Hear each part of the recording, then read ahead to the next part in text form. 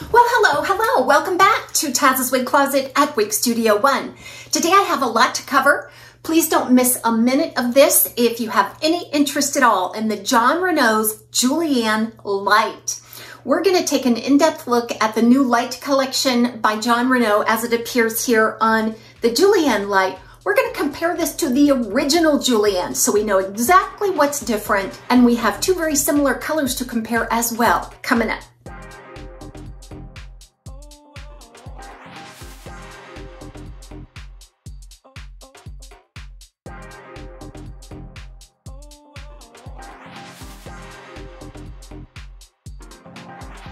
So the new collection being launched by Jon Renau in June 2021 is their Lite collection, L-I-T-E. That collection consists of 5 styles, 2 human hair and 3 synthetic. The human hair designs are the Blake and the Carrie. And then on the synthetic side, we have the Julianne, the Cameron, and the Zara, which all are hand-tied designs. So this is super neat because they're gonna just kick it up a notch for us and give us what we have been asking for many years, and that is a lighter density style with some amazing cap features. I can't wait to get into that with you. So what I'm wearing here is the Julianne Lite in the color 12 FS12, which is Malibu Blonde. Malibu Blonde is one of 4 blondes that were released in their California Blondes collection several years ago. And this is also very similar, I think, especially if you're just comparing swatches, to the Venice Blonde. We're going to take a look at those differences today because I actually have a regular Julianne in that Venice Blonde to show you. Jon Renau's 12 FS12 Malibu Blonde. Let's get up close. So basically it is a light golden brown, and then within that you're going to see a light and then a pale gold blonde. All of that and a light brown root. So this rooting is going to be lighter than the 22F16 S8 that I'm going to show you next. This color is also warmer than that 22F16 S8 Venice Blonde. I personally think that this is also a little warmer of a blend than the 12 FS8 by Jon Renau. So the Lite collection is lighter in density and lighter in weight and has some amazing cap features. This Julianne Lite, I think the fiber on this one is a little finer than any of the other Juliannes that I have experienced. So that means that each of the fibers are just a little bit thinner in diameter, which creates a nice light, fine texture to the fiber. I also think that the density is a little less than the other Juliannes that I've experienced, giving it about a ½ of an ounce less in weight. So the Julianne weighs about 3.5 ounces and the Julianne Lite about 3.1. So we're talking about a ½ of an ounce, and with an overall 3 ounce weight, that's quite a percentage difference, and I can definitely tell the difference. So each one of the fibers is super baby fine. So Julianne is a completely hand-tied cap. What you're going to see is an ear-to-ear lace front. I know that makes you smile. In fact, I think that's their slogan, ear-to-ear smiles. And that's because you're going to have so many options for styling. I'm going to show that to you right away because that is a huge upgrade from the regular Julianne. So you're going to see that lace wraps around the ear all the way from ear to ear. Now, there's a polyurethane ear tab I'm going to show you in just a moment. That lace wraps around that polyurethane, so you can actually pull it up and away all the way down through the ear tab. And you can still attach your, if you want to do some adhesives or something on that polyurethane to keep the ear tabs in position, you can certainly do that. But isn't that a beautiful look from the front? So I would actually have just to keep a couple pieces down there.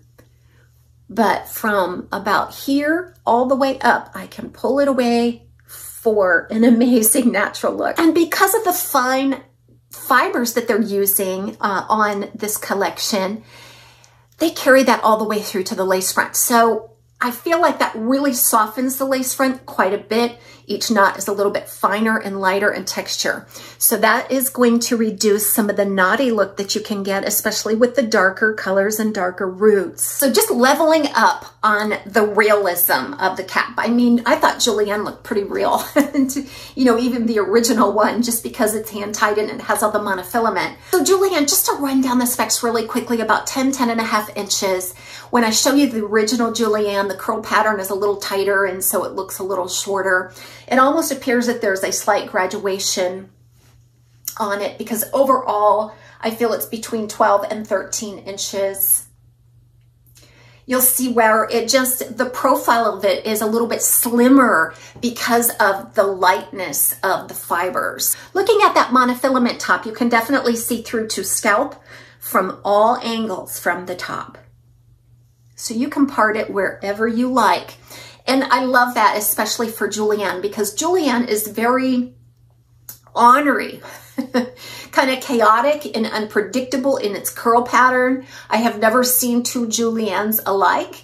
And sometimes I have to part them a little bit differently to get the most flattering look around the face, and that monofilament and lace give me the ability to customize this style to my taste and liking. Julianne has always been just a deconstructed spiral curl, and I have seen variability on this curl pattern quite a bit. Now, this is not a petite size. This is a regular size cap, but only in the light version. So I did have to cinch in the adjusters as far as they could go to accommodate a petite average circumference. I also get just a slight amount of bagginess at the top. So we talked about everything with Julianne Light. Let's go ahead and change into the regular Julianne. I have it in Venice Blonde. So I'm back wearing Julianne, the regular Julianne in 22F16 S8, which is Venice Blonde. I actually purchased this from a beloved wig sister of mine recently. Hi, Betsy, and thank you so much. I don't want to embarrass Betsy, but I just think so highly of her, and I just want to give her a shout out. She and I have been friends for a long time. She actually has an Etsy shop and sent me a little something from that Etsy shop along with when she packaged and sent this wig. So she does a little bit of jewelry. She has a lot of different things in her Etsy store. I'll place the link below just in case you want to visit Betsy. And she really specializes in handmade cards. So I get this beautiful card along with the wig. Again, I don't want to embarrass Betsy. Thank you so much, Betsy, and from the bottom of my heart. So I think you can already spot some of the differences in this Julianne, right? It's a little fuller. It has a little more body, which means the curls can hold a little more of their buoyancy there. Okay, and again, highly variable curl pattern. This one happens to be really, really pretty. Now this Julianne regular just has the lace front that does extend and run temple to temple, single monofilament top, hand-tied base, and all of that. This is the regular size. I had to cinch this way in to accommodate a petite average circumference. But I just want to remark on the things that I feel are a little bit different than the light version. So again, the amount of hair. There's definitely more hair on this regular Julianne than there is on the Julianne Light. Okay. The lace front, let's take a look at the lace front. So it runs from temple to temple instead of ear to ear. Okay, same coverage as you can see. It's gorgeous, and I don't want to make it sound like it's inferior at all because this is just an amazing wig style. And I love my Julianne's, among my favorites.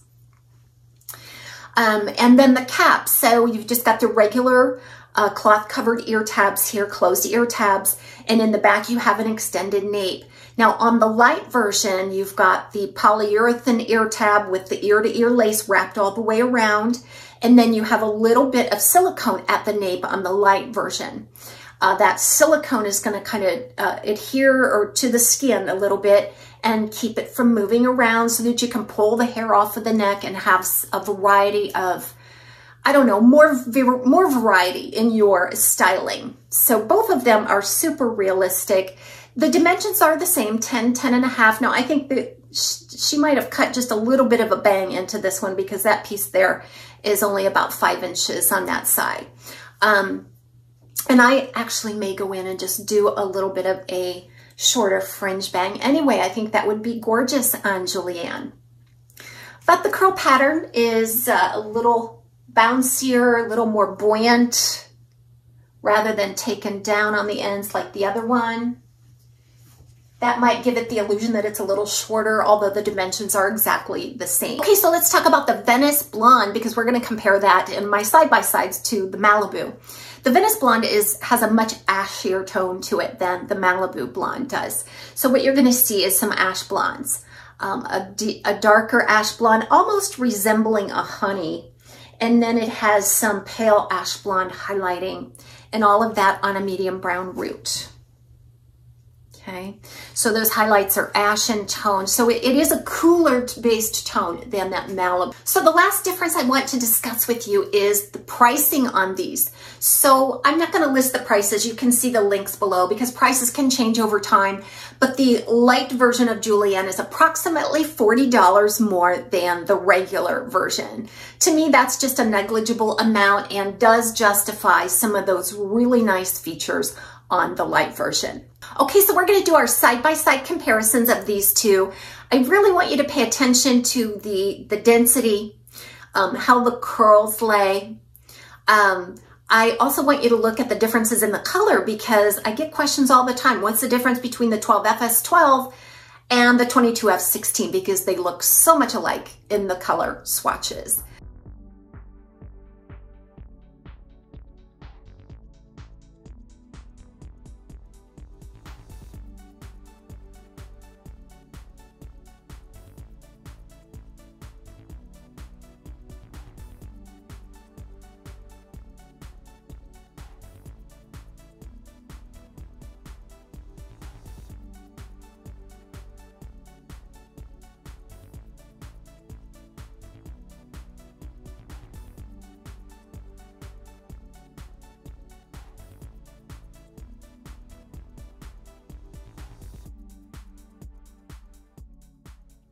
Inside look at the cap for Julianne Lite. So the first thing you're going to see is that lace front. It's beautiful. It's really deep and it does wrap around each ear tab. So it's ear to ear. It wraps around this polyurethane ear tab here. What you're seeing is this a metal stay inside of that polyurethane. Wraps around, is beautifully contoured. And then one of my favorite parts is this knotting.